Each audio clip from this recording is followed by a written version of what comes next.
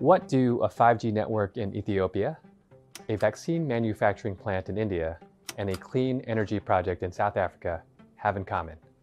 They are the battlegrounds in the US government's effort to counter Chinese influence around the world. They call it Build Back Better World. The Build Back Better World project should be high quality and high standards. This is not going to be easy for the US government. China has been in this game for 8 years now, and they've committed more than $400 billion for projects. The biggest US development agency has only $60 billion available. So they're cobbling together more money with other countries. So these are still really early days, but this competition is starting to heat up. To understand where this all got started, you have to go back to Beijing in 2013. That's when the Chinese government pitched this project to go to developing countries and build them infrastructure. They called this effort the Belt and Road Initiative, and the deal was this.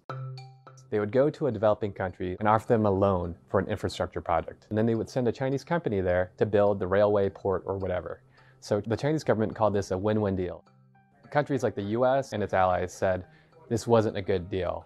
The interest rates were really high. So what happened since the Biden administration took over was they've developed an alternative to the Belt and Road project. They say the deals would be much more transparent and have better quality, better standards, and would not indebt these developing countries. 我们的共同目标是携手努力让各国互联互通更加有效，经济增长更加强劲，国际的合作更加密切，人民的生活更加美好。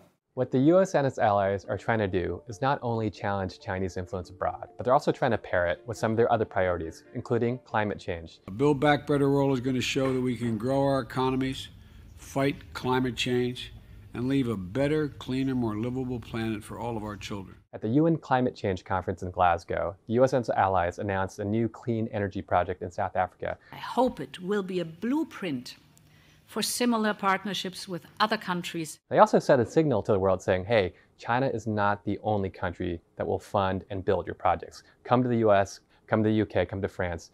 We have these offers for you too. We'll give you loans, and we'll also help you find a contractor to do these projects. We're open for business. 全球基础设施领域合作空间广阔，各类相关倡议不存在相互抗衡或彼此取代的问题。